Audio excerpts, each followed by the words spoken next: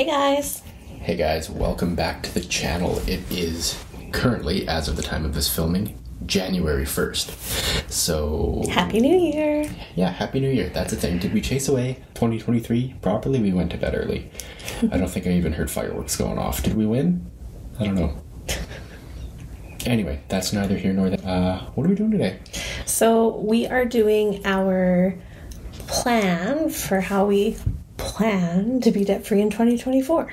Yes, if you watch the previous videos, specifically the last couple, but also in general, if you're not new here, you know that our general feelings towards the sprint to debt freedom is that you can't sprint a marathon or it'll die, basically. So we're figuring out the plan to sprint because we're reasonably sure that if nothing catastrophic happens, that we could be debt-free by this time next year. By December 2024, as you see on the screen here. Yeah, with any luck, our 2024 Christmas present to us will be no more freaking debt payments to anybody. So for like 20 minutes until our car breaks and we got to replace it on the DL. So we're gonna share like a debt confession, so like all of our current debts that we have right now, and then the strategy behind how we plan to pay off the debt. I'm glad you clarified what that was, because I was like, what am I supposed to be confessing to? So let's jump into it. So debts. Now we started this technically in November, so some debts have been paid off already, like our credit card. But currently right now we have $11,000 left owing on our consumer proposal. And that payment is $250 a month at 0% interest. We owe $2,400 to a cell phone company that is also at 0%. And then our car loan is $19,578 at 15.49%. That monthly payment is $501 a month. Yeah, because the bank's got to get their money. And then our completed debt was the Capital One card, which we did pay off. So our strategy is to make our minimum monthly payments of $901.75 and then an extra monthly payment of $380. This is fairly conservative. I think that we can increase this in the back half of the year because Cody will get more money take home on his check. Yeah, with it being the new year, we're paying into CPP and OAS again, and it usually takes, I think, 5 to 6 months to pay that up, and then the checks get slightly bigger as a result of no longer having to contribute that. And then, so we have our one-time funding. So this is where we're really kicking our debt's butt. So we have our quarterly carbon tax rebates of $386. That happens in January, April, July, and October. We have our tax refund in March, which we're estimating about $5,000. It should be more than that, but our goal is $5,000 towards debt. And then we have an extra paycheck in May and an extra paycheck in November. The one in May would be about $3,000, and the one in November would be about $3,300 because we're not paying into OAS and CBP anymore. And then if Cody picks up just 2 overtime shifts in the year, I don't know what date these will be. I just plucked them in here for now. But if Cody works 2 overtime shifts, just 2, that gives us enough money to pay off our debt in full. Without doing crazy things like only eating 1 portion of ramen every other day. Yeah, so if you look, I'll flip over here to our YNAB budget real quick. So if you look at our YNAB budget, right at the top we still have our debt payments, our consumer proposal, car payment, bill, and then the debt snowball, totaling $1,281.75 a month, which is the same number as from over there. Yeah, $1,281.75. So we've still left room in here for obviously our main bills and our subscriptions, the things that we enjoy, like our Apple One, my Oura Ring, Natural Cycles. This for the kids we're probably going to wind up canceling. It's a good thing we looked in here. YouTube Premium, obviously YNAB. Yeah, gotta keep those. We love the YouTube Premium. We tried getting rid of it a while ago and I had to go back to watching commercials, and I'm just not about that life. We still have all our money in here for groceries, gas, coffee. We've even got stuff in here for clothing for the kids and toys. We have our fun money still in here, $120 each a month. We have our dining out, our entertainment. Now we've significantly cut back. Dining out, the goal is $180 a month versus like $400 a month, which is what we were spending before.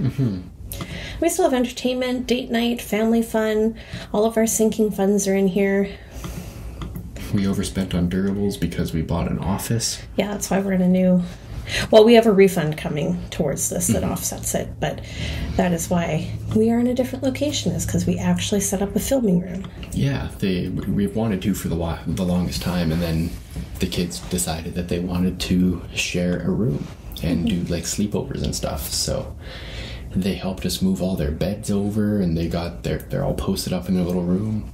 Still working out the kinks. It's their first night, but they love it. They're very happy about it. Freya managed to go to sleep despite the fact that Gunnar was just party animal like holy smokes. He is asleep now. That's why we're filming. And yeah, we're excited to have a filming space. We're very excited to have a filming space. We wanted a filming space for so long where we don't have to like bastardize the kitchen. Also, if you're wondering, Cody's looking at himself in the... I was looking at myself. Monitor over there. I'm very handsome, babe. You are very handsome. So we are doing the debt snowball method. The reason being that our first debt, which is the bell, gets paid off in 3 months. If you look here, they're all basically the same. Debt avalanche saves us almost $1,000 in interest, but it would be 5 months until we pay off our first debt, and it would actually be like a week longer. Versus if, any of the other ones.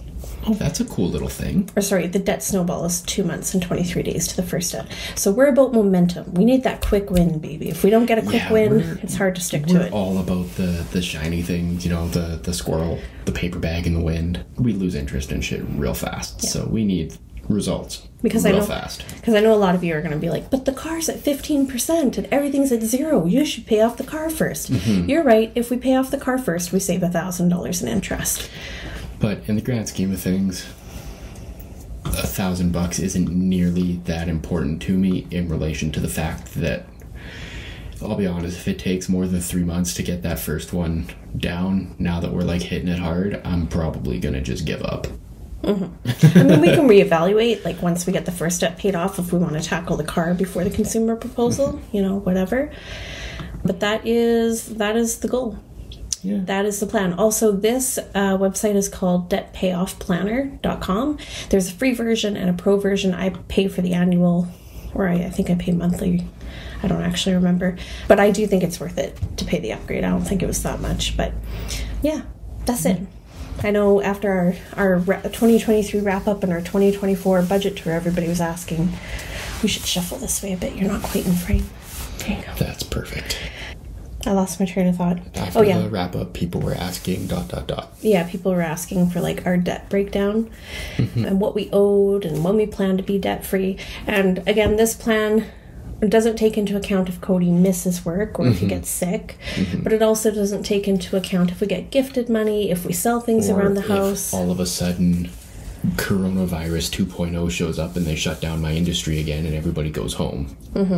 Or if Cody gets a raise at work or works more than 2 overtime shifts, or it doesn't take into account the other $600 extra we get every month through like July through December that we could put towards this. So I'm hoping that it'll all even out by the end of the year and we will be debt free by December. Yeah. This is our conservative sprint to debt freedom this year. The calendar year 2024. Holy balls, it's 2024. I know. I'm gonna fuck up so much paperwork at work. Writing 2023. Starting tomorrow. That's it, that's all. Yeah, that's it, guys. So hopefully you enjoyed the video. Leave any comments, suggestions, thoughts, and we'll leave you here. Thanks for coming along. We love you guys very much. And is it payday yet? Bye. Bye.